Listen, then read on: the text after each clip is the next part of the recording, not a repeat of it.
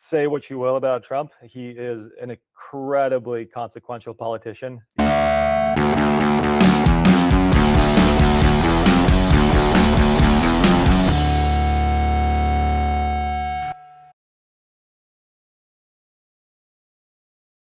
Welcome to Roll Right In Money, brought to you by Max from Oceanic Partners, a VC firm based in San Francisco.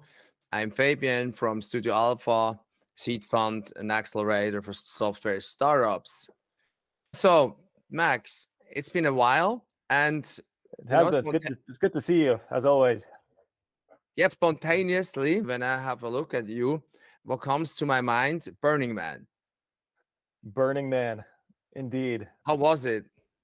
It was surprisingly spectacular, despite everyone knows about the flood, the deluge that happened. But just being there and then coming back out into the real world and then reading, how the press covered Burning Man, right? It was just so over sensationalized. It was apparently a complete debacle and disaster, and it was nothing like that. So it makes it difficult to trust the media. It's all just designed to clickbait and trigger you for the most part. It was amazing. It was a truly amazing experience, kind of surprisingly. And I'm not a big rave kid. I'm not a big party kid, but this was pretty special. So was the first time for you? First time for me, probably not the last. Okay. Yeah, couldn't ever imagine myself being a burner, but I guess life is full of surprises. Yeah, it's a very exciting and I think also an important experience. At least you have to do this once in a lifetime. But yeah, I was there like 5 years ago. Yeah, and I will go back one day. Absolutely. Many just go on a yearly base. That would be a little bit too much for me. Yeah, yearly, it's a big project. There's obviously a lot of logistics involved. Once in a lifetime, couple of times, it's one of those bucket list things. So then I just was wondering, based on the second Republican presidential debate, well, you have seen it, I think, right? It seems just a really pitched battle for a very distant second place. And so I guess they're all contending for what? For a VP, for some kind of book royalties. I'm not quite sure Vice president. What the calculation is. Yeah, clearly VP is the best any of them can probably hope for at this point. But no, there are other uses for my time. But I do read the headlines. It apparently was a bit of a chaotic mess. They said that about Burning Man too. So who knows? So and you think from the Republican side, it's going to be Trump again? That's what you think? Yeah, it seems like his lead is insurmountable, and you can see that reflected in polls. You can see that reflected in the betting markets. There's probably no way that anybody who's in second place, whether that's Nikki Haley or DeSantis or Vivek, there's just no way to bridge that gap. Say what you will about Trump, he is an incredibly consequential politician. He really changed the entire kind of orientation of his party at the very least, and just American politics generally. He has this kind of cult of personality that surrounds him to some extent as well, and the other candidates they don't have that sort of firepower, and Trump just thrives on doing this. He was basically born to stir things up and just be in the public eye, and that is what he's doing. He's just very much in Trump top form. But no, I think he obviously is going to be the nominee. I don't think there's a lot that can happen between now and the nomination that can detract from that. The VP is going to be an interesting choice, but I mean, the Republican Party seems to be the Trump show because it has that really committed, if not a majority of the party, there is a very strong core that constitutes probably a plurality of the party that it's just inexorable. There's not a whole lot that you can do about it. Yeah, so the VP will be, what do you think? Good question. I don't know. Kristi Noem, Nikki Haley, potentially. Vivek. I think it will be Vivek. Vivek is it would be an interesting choice. I think Vivek is clearly smart. He's clearly stirring up the primary. He's gotten a lot of mileage for just how off the radar he has been politically. And clearly he was also just born to do this thing as well. He's a pretty capable debater. He clearly is pretty quick on his feet. Track record. He's been successful in the private sector. We'll see. Very smart guy. Smart guy. He's a smart guy. You could make the argument that Trump, needs a more established kind of political anchor in his administration. But you could also argue that, it's such a radically different kind of presidency that you can just do everything differently. You can choose, a completely off the run VP, and that would be the end of it. So interesting. It's always just a big circus here. So always entertaining. And then, following your words, Trump will be the candidate from the Republicans. Hence, Biden will be the candidate of the Democrats. And then the election will be won by Biden. Then you have a president that goes towards 90. Yeah, that seems to be the consensus view. I don't have a particular stake in the debate. I just objectively watch the polls and the betting markets. I like the betting markets because they're just very dynamic and people have some skin in the game to place these bets. It seems like Trump is just a few points behind Biden as far as betting markets. As far as polling, some polls he's ahead, some polls he's behind. Polls really need to be taken in a large aggregate. But yes, so far it seems Biden will be the nominee. He's clearly there's an age issue. There's some overhang from the Hunter story, the impeachment inquiry that the Republicans have fired up right now. So whether that impacts him or not, it's hard to say. He's clearly you clearly get a lot of leverage as an incumbent. The incumbents, they typically they keep their job for the most part. I don't know who's in. It seems like Gavin Newsom from California is in a distant second place. But then again, there's not a primary contest. It's just assumed that Biden will be the candidate. As far as the actual race, and I'm not a political expert by any means. I've been watching some polls and just how certain groups, they kind of shift in their alignment. And it seems like Trump is gaining ground in some specific key demos. He's gaining ground interestingly, in some minority communities. But this is happening in states that he can't possibly swing. So he might be making good gains in California, but he's never going to win California, right? Mm-hmm. So you really need to be making gains in those key swing battleground states that he lost last time. That he lost last time. Yeah, exactly. I think it's possible that Trump might actually do better than he did in the popular vote. But I don't know if he's making up kind of sufficient ground in the states that he actually needs to win. Okay. But that's my political analysis, and it's probably as worthless as it sounds. So let's talk about the IPO awakening. That's our topic today. Because I know that a little bit better. Yeah. Okay. Yeah. People are very interested in politics. That's just what I've realized. So yeah. Okay. Yeah. So there will be this midterm election beginning of November. So it's gonna be interesting, huh?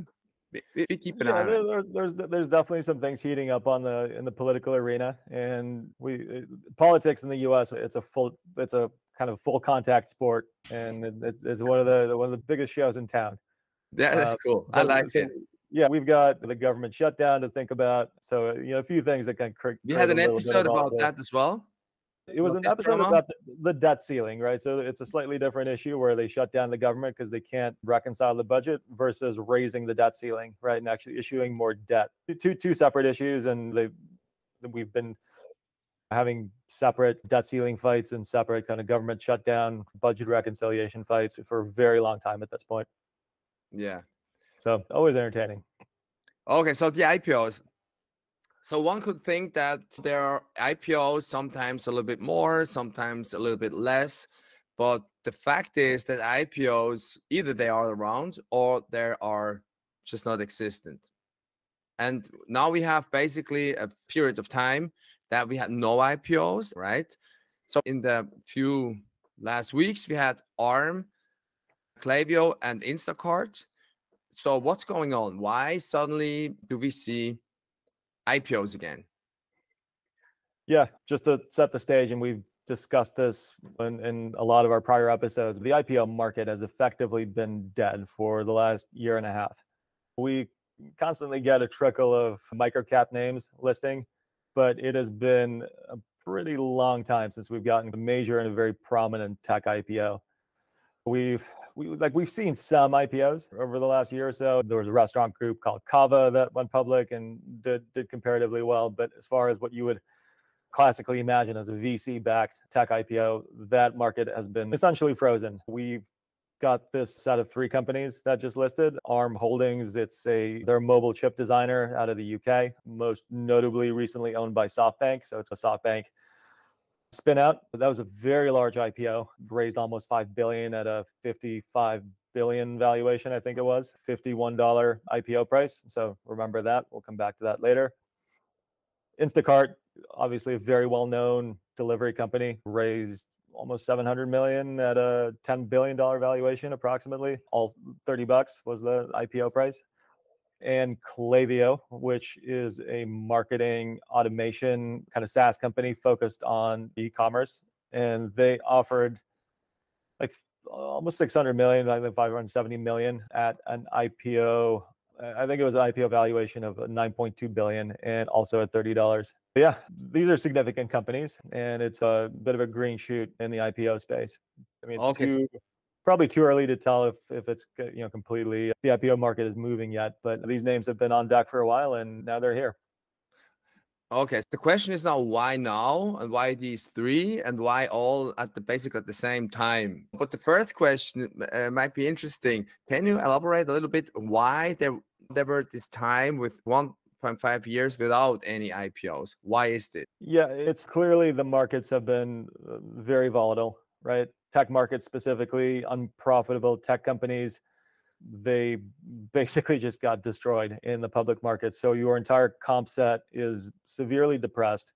If you are a private company and you're used to just operating, on VC capital, burning through basically investor cash, operating unprofitably, just getting that growth at any cost, that market focus shifted very rapidly in the face of rising inflation and rising rates.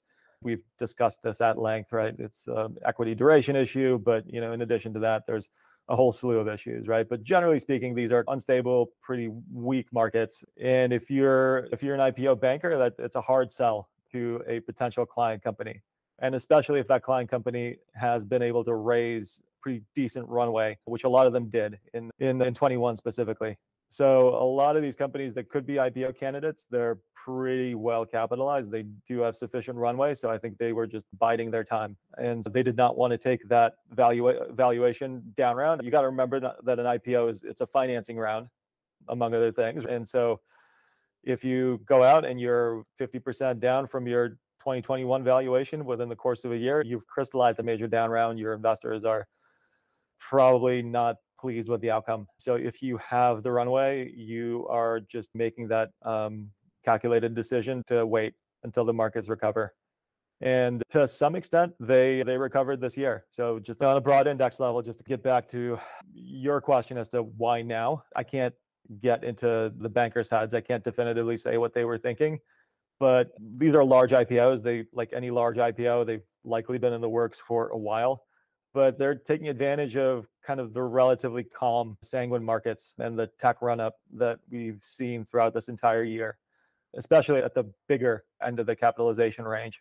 And so these are all kind of bigger companies, comparatively speaking. So I think they just made that bet that large tech companies, they seem to have found their footing a little bit in the market. And there's not quite the volatility that we've seen. The VIX, as of a couple of weeks ago, it was down into the low teens. And so that kind of becomes a little bit more kind of a friendly environment to try to do a listing as far as timing. And also bankers need the money. US IPO bankers, I think they picked up less than $400 million of IPO fee revenue this year, which is very, very low, right? And for something like an ARM, which is a large IPO, it generates $100 million worth of IPO fees for the entire syndicate. That's meaningful, right? That's a large percentage of your total revenues for the entire banking industry, or that specific part of the banking industry. So basically, the investment bankers, really needed some traction in the space of IPOs. That's what also a reason. Yeah, they needed it. I'm sure they've been pitching whatever company would listen. That now again a decent time to try to do an IPO, and it's only a select group of companies that can meaningfully respond to that pitch, and Yeah. it just happened to be some very large names.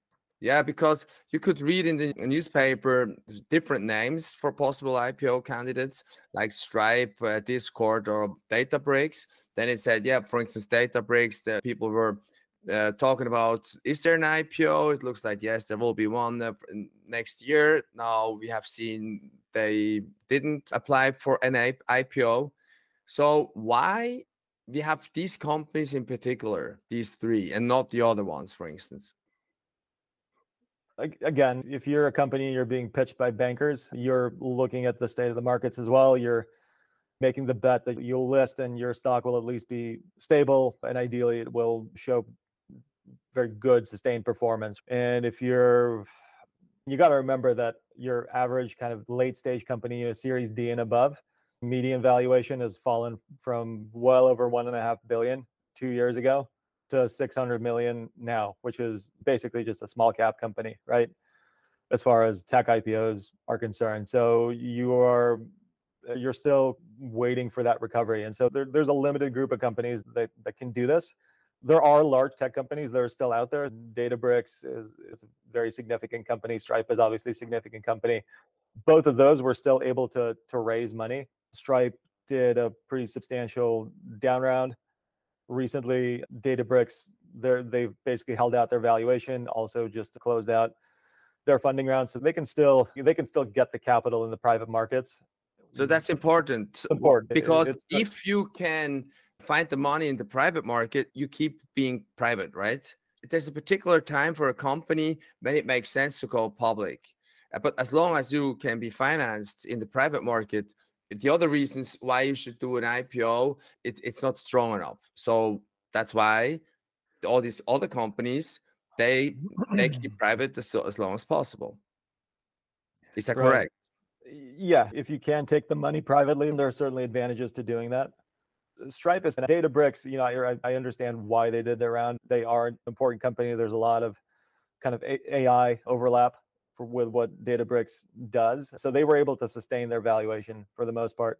And Stripe, they had to take the down round. They had some structural motivations related to their stock plans that for the most part forced their hand to do a very large round to reorganize their employee stock. So that was part of the motivation. But they took up almost a 50% down round, but they got the capital and they will certainly live on to fight another day. But for these three specifically, just going through the list, ARM, as I said, it's a big player. It's a semiconductor chip designer. They license their semiconductor tech. It's a very significant valuation. It's a pretty relevant space, right? There's thematic overlap with what they do, but it's probably not fully developed or realized yet. It was bought by SoftBank in 2016 for 32 billion. So it's a little bit of a profitable exit for that. Software definitely needed. SoftBank, yeah, arguably they needed one, but ARM is it's a significant asset, right? So, NVIDIA tried to buy them for 40 billion in 2020. So it's not a really trivial company. I think what is really pretty relevant here is that SoftBank had an $8.5 billion loan that was collateralized by ARM stock that had certain conditions related to actually the IPO being completed. I didn't know that. So that is an important part of the calculation. That's the reason why ARM's underwriting syndicate was so large. This is the same group that is also financing SoftBank on the back end. So it's all just a pretty entangled, large. So slightly connected, huh? SoftBank balance sheet play, yeah. Again, it's a very well-known brand here in the US, $3 billion top line company.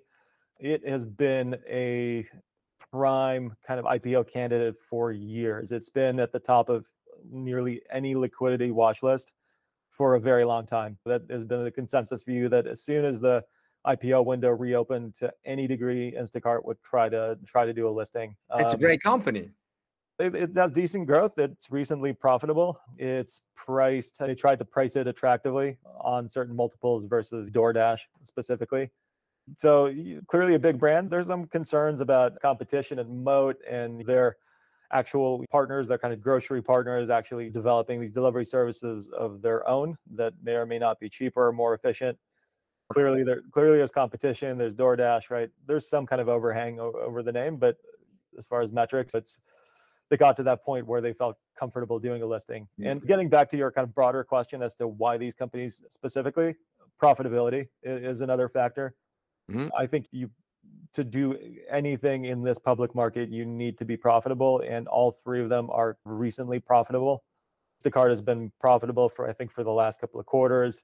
Klaviyo has just become profitable as well, right? And yeah, I absolutely think that's a condition. But for Klaviyo, just to round them out, it's not a brand. If you're not an e-com, you probably would not know the brand. It's not a consumer brand, but it has been a marquee name in the private markets for years. And it's probably one of the most prominent names in e-com marketing generally. What else? They really solid growth through kind of the recent quarters that are covered in their filings. It's 50% plus year on year. This is particularly notable in the context of their profitability. Normally, when companies push for profitability, right, they cut their marketing budgets, everything just slows down, right?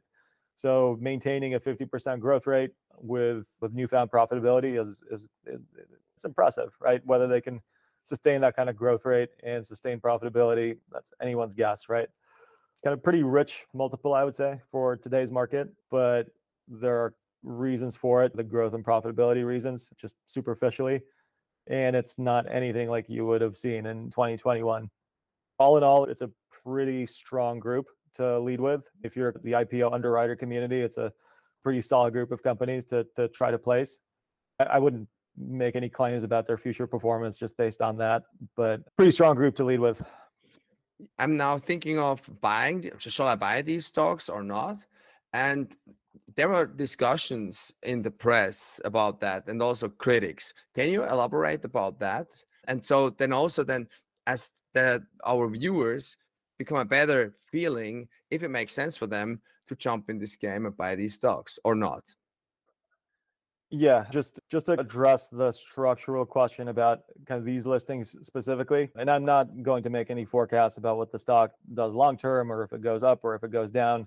You know, do your own research. That's the disclaimer, right? Make your own decisions that are appropriate for you. Exactly. Um, Otherwise, it takes another 2 months to be yeah, signed off.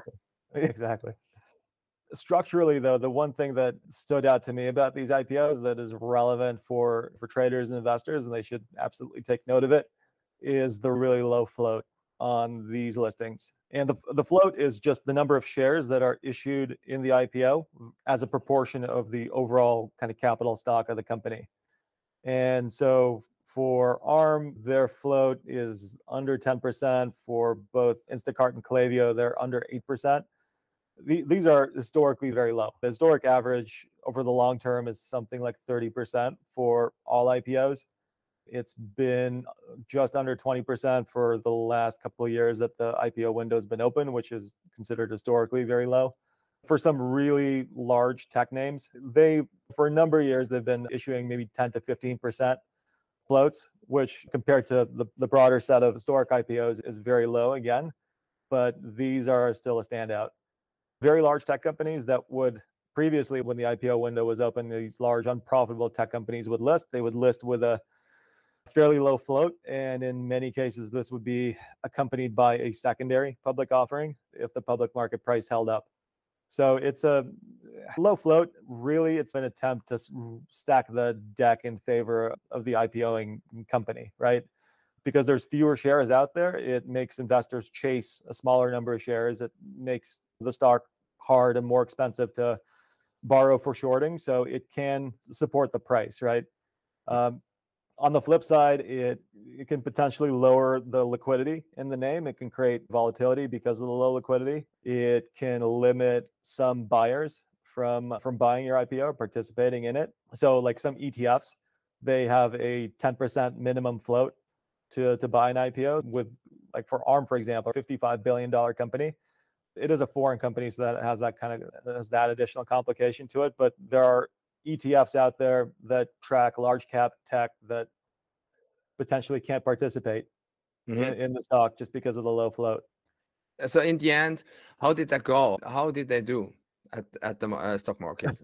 Yeah, with all that said, with the low float and all the attempt to drive these Give us companies, some visualization.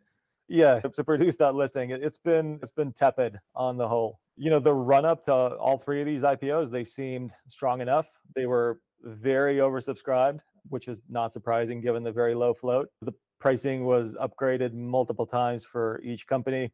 But public market trading, it has been pretty subdued. Here we have Clavio, right? Pretty decent uptrend, but still not above the highs that saw on its initial pop, right? And ARM and Instacart are basically flat to down. So you got to remember the offering prices, right? It was $51 for ARM and it was $30 for both Instacart and Clavio. And as of yesterday, this is where they were. And Clavio of the group seems to be doing a little bit better, but it's pretty muted trading overall. And I said all three are trading below their initial pop. So why is that? On the whole, I would say markets are not totally recovered. I mean, if you're looking at just the pure index level, they're doing all right. It's been a very healthy year, right? But as we've discussed numerously, right, previously, it's still a very top heavy market. It's still pretty depressed under the surface. And some of the themes that have been driving stocks this year, they seem to be taking a break. So AI, those names are kind of range bound for the most part. Moderating inflation. There's also been a bit of a backtrack in that theme, and there's also just a lot of concerns, I think, overhanging markets generally. Right? Is there still a potential recession in the U.S. around the corner? Right? What is the commercial real estate sector? What's the fallout from that going to be? Like, there's a residential real estate market freeze essentially in the US, right? And we've been getting some fresh data on that. And it is what you would expect, right? Very high mortgage rates. They just freeze up every market. It's a meaningful part of the economy. There's some rumbling from abroad. There's a Chinese balance sheet recession of sorts that is probably playing out as we speak. There's geopolitics, there's energy prices. You see where oil is right now, right? Which has a geopolitical dimension to it. The production cuts by Russia and Saudi, we are now at $90 a barrel in oil. We're paying well over $6 a gallon here, or where we live in California. So that is an inflation driver. It's not core inflation driver, but it's caused a bit of a reversal in the moderation of inflation, which has been a very important macro theme overall, right? As far as, yeah, and I also think that last week was interesting timing because it was also the September Federal Reserve meeting of the FOMC here in the US. And that kind of created a bit of a detractor, I think, for stocks and for tech stocks specifically. And so the September meeting, it's important because it's the quarterly meeting. So they have these every single month for the most part. And generally, they just give you a rate decision and a press conference, right, as to why they're doing what they're doing. But every quarter, so in June and September, every quarter, they also accompany that with what are called SEPs. So that's the summary of economic projections. So this is where they give you the economic outlook for a few years out and their rate outlook for a few years out. And so getting back to the FOMC, the announcement itself was not a big surprise for the markets. It is essentially what was expected. So they did not raise rates again, as expected. Consensus view is that there's still another rate hike on deck for this year. Mm-hmm. But what was a surprise was the dot plot. And it's this thing that you have up right now. And the dot plot is basically a survey of the individual FOMC members. So the members of the Federal Open Market Committee, the governors of the Federal Reserve, where they expect rates to be at any given year. Okay. And as you can see, there's usually a bit of dispersion in that group. They all have different opinions, but the kind of grouped together and taken at their median, this is generally interpreted by the market to be the outlook for rates, right? This is not policy. This is just outlook in the context of kind of the best of the Fed's knowledge right now. So it can change, and it did, right? And so the notable factor here in this slide, or kind of in this meeting, was that they made the dot plot a lot more hawkish. And so the dot plot that we see on the left is the June meeting. And importantly, for 2024, the median estimate for the federal funds rate was 4.6%. And so if we end the year at 5.7% this year, that implies a fair bit of cutting that needs to happen in 2024 to get to 4.6%. They upgraded that view, or at least they made that view a lot more hawkish, right? So if you look at the dot plot on the right, this is the September meeting, and now the group before it's centered around 5.1%. So that is a pretty significant step up in that median dot plot projection. The Fed did this because they also significantly upgraded their economic projections generally, right? So for this year and for next year, they are looking at, first of all, better economic growth than they expected last quarter, higher inflation, lower unemployment, right? And in the context of all of that, they need to keep rates, or they think they will need to keep rates for higher for longer. Hang on. So what I read between the lines, could it be that these IPOs, they assumed that we keep going with the left picture, so that probably even there would have been a perspective or even lower rates at this point, which then would lead to a much higher price for their stocks? Or is that this is now too far? I think it has been the hope and the expectation of a lot of market participants Well, that yeah. that the Fed would already be cutting by this point. It's reflected a little bit in kind of the shape of the yield curve and where that's been for quite a while at this point. I'm pretty sure the commercial real estate industry was really hoping that the Fed would get back to cutting this year. They have a lot of commercial real estate credit that is variable rate effectively, and it resets. And it doesn't seem like they're going to get much relief, right? If we're at over 5% on the Fed funds rate, we're going to be in a pretty tight credit environment for a while, or at least a higher rate credit environment for a while. And once those rates reset, they're going to reset to, I'm sure, a higher level than anybody expected. And I think just generally for the market, for bankers, yeah, I think that was part of the presumption of the stock recovery, is that rates were never really that far around the corner. But the Fed has been talking that narrative down as much as they can. We are getting a bit of a resurgence in inflation. It's mainly driven by energy. There's not much the Fed can do about it. The labor market has stayed strong. We're seeing some deterioration in the labor market. There's been some downward revisions of payrolls and whatnot. Initial jobless claims are just ever so slightly rising, but nothing is deteriorating precipitously, right? And the Fed, I mean, they told you exactly what their attitude was going to be. They said that they were going to be very data dependent in how they run their policy, because they really missed the boat with the transitory inflation. Yeah, we've talked often about that point, that they were behind the curve. Yeah, exactly. So here they're doing what they can to kind of marshal as much concrete hard data as they can. They're just trying to, I think they perceive there to be a risk of not doing enough.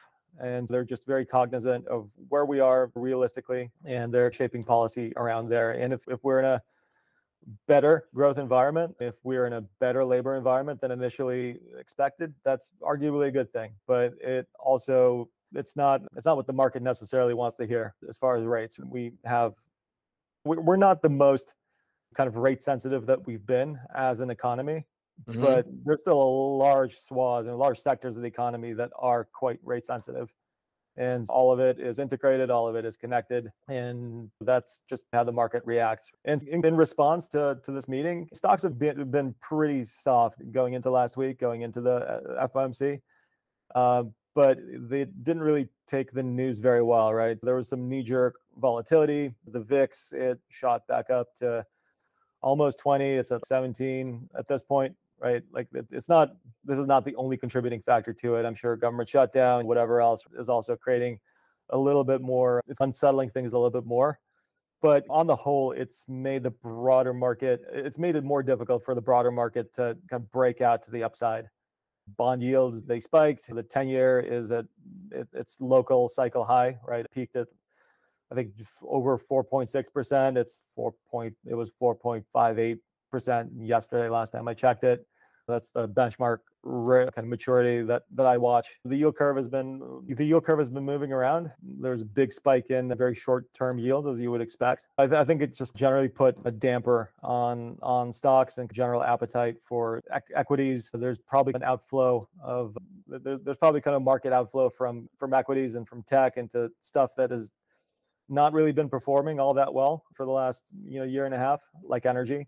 We're back to getting back into commodities, into oil. So what's the outlook then for these three stocks? So what can we expect? Yeah, I'm not going to make predictions on the stocks again. Otherwise, this episode will be signed off in 3 months.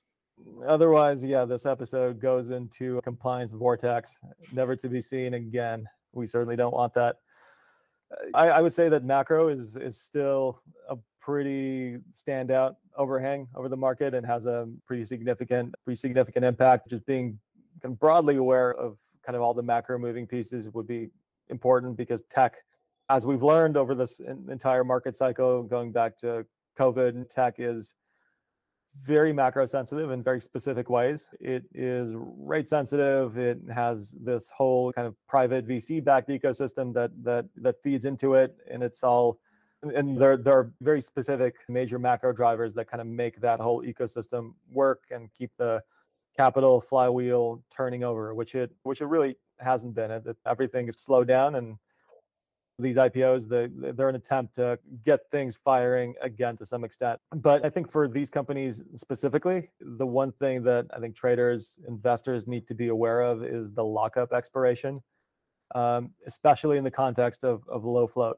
And just to explain lockup to your listeners who may not be aware, whenever a company goes public, they have a whole cap table, a whole list of investors and employees that they had from the time that from their founding, right?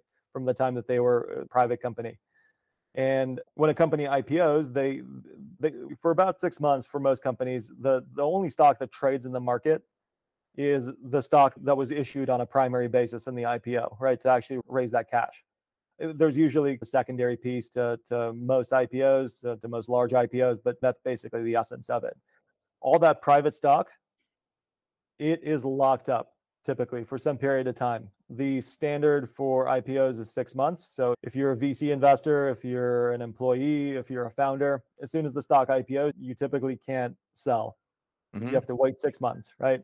And companies, they structure these in different ways. I think Instacart has some portion of their stock that's owned by their employees that is either liquid now or going to be imminently liquid. I'm not sure, but every single S1 filing it very specifically defines what the lockup considerations are for any given company. But standard, it's 6 months, and in 6 months, everybody is basically unrestricted and free to trade, right? And for all of these companies, ARM will set that to the side because there's clearly the SoftBank component, and SoftBank still owns 90% of it. What they will do is a SoftBank specific story.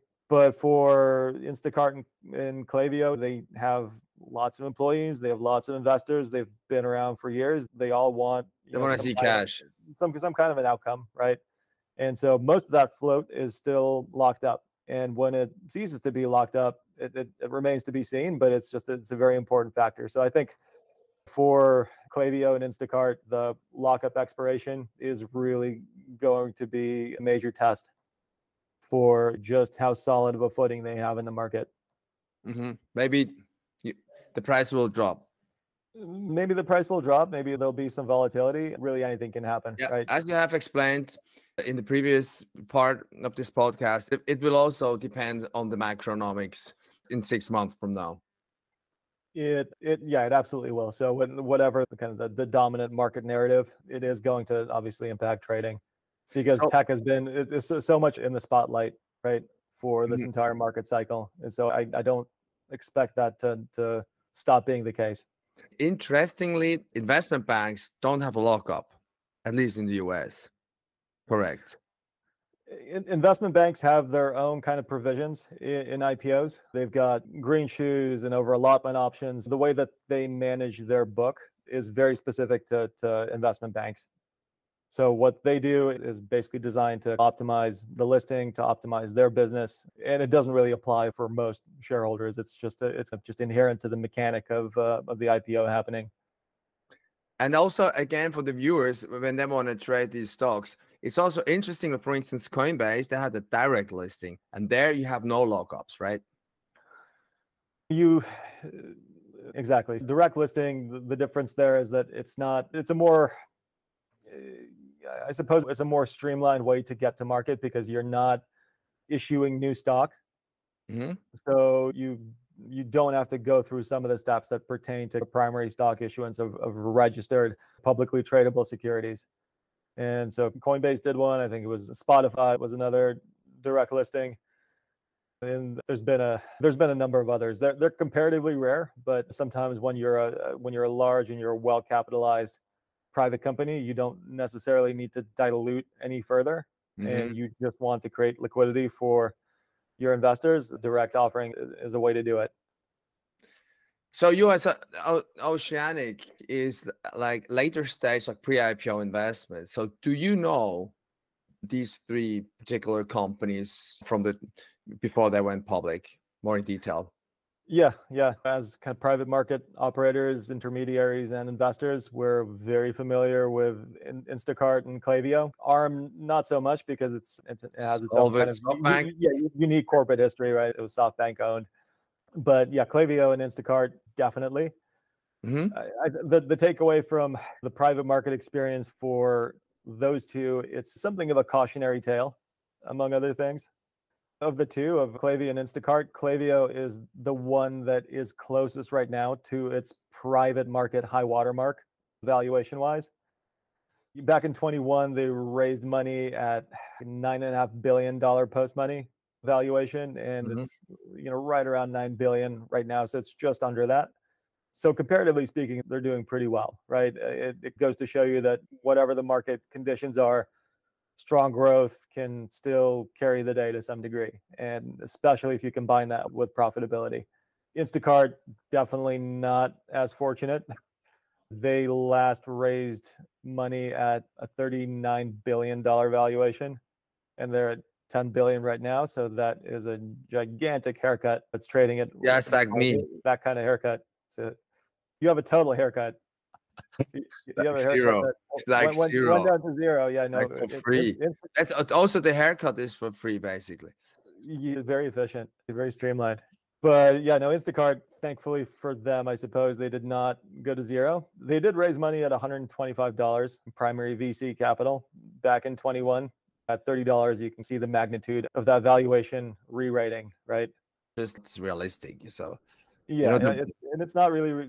I would imagine that would have been a pretty outlandish multiple in this day and age if they tried to do anything close to that valuation. But interestingly enough, as far as the private secondary markets where we as Oceanic spend a lot of our time, both Klaviyo and Instacart, as richly valued as they were at their peak, in the private secondary markets at kind of the peak of that, they were trading at even higher levels.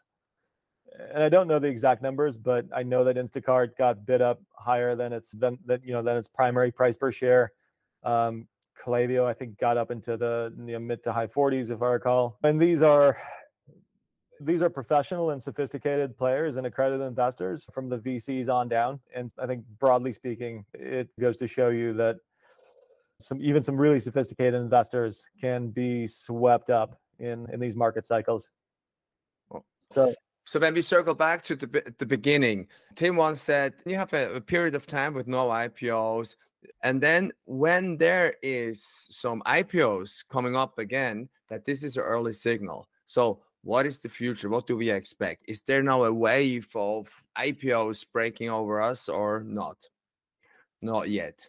I would say it's too early to tell. These are not they're not resoundingly positive results, right? So if we got 30-50% pop for each one of these companies that stuck, and especially if it stuck around through lockup expiration, that would be meaningful, right? And it's still too early to tell. They're mainly treading water. The flip side of that is that they're not dropping by 10 to 20 points per day, right? That might be a function of the listing, might be a function of profitability, might be a function of the low float, but the stocks are, for the most part, holding out so far. So it's a bit of a green shoot in the IPO market. It's not a definitive one yet, I would say. There's still, again, a lot of market overhang that can, again, put a freeze on it. But we've got some really prominent and some pretty interesting companies that are on deck. Birkenstock is the next one, the sandal maker, right? The bucket of profoundly interesting companies. Also a really pretty historic brand. Turo, the car rental company, they've been keeping their IPO registration filings updated. And there's a slew of other ones that are large and sufficiently developed to try to do a listing. Clearly Stripe and Databricks, and those are all Discord, right? We can't say that there's a definitive IPO timeline, but there's certainly large enough that they could try something at some point. But again, they will try to raise VC money if they can, without taking a valuation haircut, without trying to brave these markets. But there's there's a lot of companies in the hopper that could do something like this when the markets are just a little bit more supportive. But that feels like pretty energized. So there is a wave building up, and the longer it takes, the bigger the wave becomes. So once we see better circumstances, the macro perspective, and rates, and there is a perspective that the rates could go down, then that might be the trigger, right? That pull the trigger. Yeah. And again, we've discussed this, right? Like rates going down, they generally go down in response to something. Then something breaks, as you always say. Yeah, generally things break, and generally there are kind of rate cuts and other accommodations for when they break. We might have just an orderly reduction in rates over the long term. We'll see how the market responds to that. But when conditions are supportive enough, there's just a lot of companies that can list, right? So if we get to that environment where there's an appetite for risk assets and equities and tech equities, there's a lot of properties and a lot of brands that bankers can bring to the market, and a lot of companies that have been around for years and are large, pretty significant businesses at this point. So when that properly reopens, I think we'll see some pretty exciting activity, but too early to tell as of yet. Last but not least, what does that mean for the early stage VC investments? Is it parallel, or is it something that is behind, or is it front running? That is a complicated question with a complicated response, because when you're talking about the Instacarts and the Klaviyo's of the world, that they are reflective of the very mature late stage part of the market, right? It is as proximal, it is as kind of proximal and integrated with the public markets as it gets in the private markets. The kind of the late stage sector generally has suffered quite a bit over this entire market cycle. And I wouldn't necessarily say that it's the one thing that's pulling everything down, but this entire capital life cycle needs to work, right? You need companies moving through it. You need companies stepping up their valuations. You need companies moving from early to mid to late in a pretty orderly, constructive progression for everything to work. And it really has not for the last 2 years or so. And if these three and whoever else lists in the near future, if they can find solid footing, that is arguably pretty good for the late stage sector. They can be a little bit more confident about their comps and about the market environment that they're benchmarking themselves to. And that would stabilize the entire capital cycle, which would be supportive for early stage names as well. At this point in time, I think the early stage market, it has a lot of factors that are unique to it that are animating it, right? So companies are trying to, these very early stage startups, they're trying to rework their business models. I think AI has been a huge impact on a lot of them. I think any like new AI product release, it has a significant impact on little startups that have been working on products that don't have an AI component. It basically takes them out of the game, or it forces them to pivot the business model or product. And so they are in the midst of making those decisions. They're trying to get capital wherever they can. Some of them are reaching the end of their runways, but early stage it's a very different thing, right? You don't have the metrics. You're not expected to have profitability. You're very reliant on the availability of venture capital, which Mhm. has been, comparatively not as available. And early stage deals are getting done, but at a slower pace for sure. Even if you're an early stage company, you recognize that this is not the best environment for you to raise money. You're not going to get the valuation that you might want. You might not get the terms that you might want. And so Yeah, not that you're just part. kind of you're working around those realities. And so in speaking with some early stage investors here, it's a challenging environment for them as well, right? Even if you're an investor with capital to invest, there are not as many early stage startups that want to take the money under those terms. And clearly there are different kind of quality buckets for companies. I'm sure there's a certain subset, top decile, that will always get funded on whatever terms they want, and they'll have kind of the perfect business model, the perfect fit for our day and age. It doesn't apply to everybody. So there's a lot of kind of unique and specific factors to early stage. So those founders are still trying to contend with this environment. But if we get, again, a healthy resurgence of IPOs, we'll get a healthy resurgence of late stage deals, which pulls up mid stage deals, which pulls up early stage deals to some degree. And again, it orders the entire capital life cycle and makes it a little bit more predictable. And it just becomes a more kind of a more standardized path for companies to follow, which is not quite the case yet. Exactly. So basically, it's a top-down story, and it all starts with It's a top down and bottom up story, and upside down and inside out. So, okay, that makes sense. Thank you very much for simplifying it. of course. Okay, hey, that's it. Thank you very much. And yeah, subscribe Cool. to our YouTube channel. Yep. Fabian, good to chat as always. Lots of Yep. fascinating stuff to talk about. Hopefully, we can get these names on the radar of your viewers, just as a gauge of where markets are and where we are as a society and as a species. Yeah, it goes up. Sooner or later, it will go up again. And life goes on. Indeed. And you have your wine in front of you. I have my work. Yeah, your coffee, I'm wine. See you next time. Cool. Bye, All right. Thanks, Fabian. everybody.